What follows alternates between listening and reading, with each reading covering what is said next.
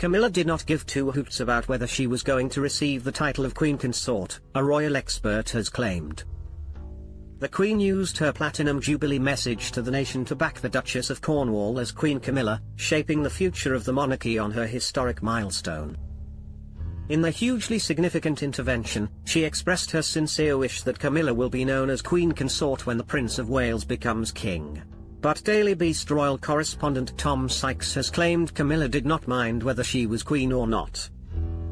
Speaking to Us Weekly's Royally Us, Mr. Sykes said, "I think it was incredibly generous of the Queen actually. Charles has always wanted Camilla to be queen. She, I'm reliably informed, couldn't give two hoots whether or not she's queen or not.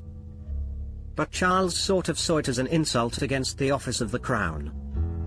Since receiving the title, the Duchess of Cornwall has said she is very honoured and very touched to have been endorsed by the Queen.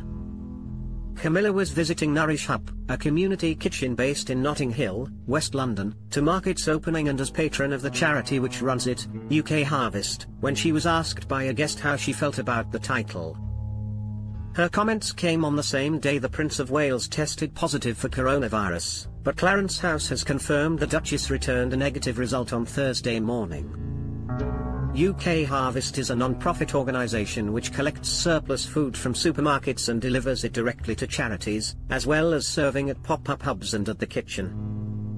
Camilla, 74, spoke with volunteers and refugees from West London Welcome Charity, who were cooking a rice-based Iranian dish called lubia polo for visitors.